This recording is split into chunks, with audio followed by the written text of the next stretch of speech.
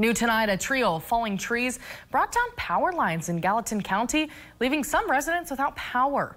We spoke to Churchill resident James O'Leary, who described exactly what happened. He says he saw those strong winds shaking his trees in his front yard last night to the point where they all fell, tore down the power lines and blocked the road.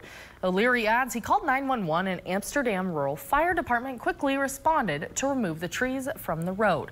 O'Leary says no one was injured. It was a blessing no one was hurt, even though, nobody likes to see this stuff happen. Service workers cleaned off what was left of the trees. O'Leary says crews repaired the power lines and restored power this morning.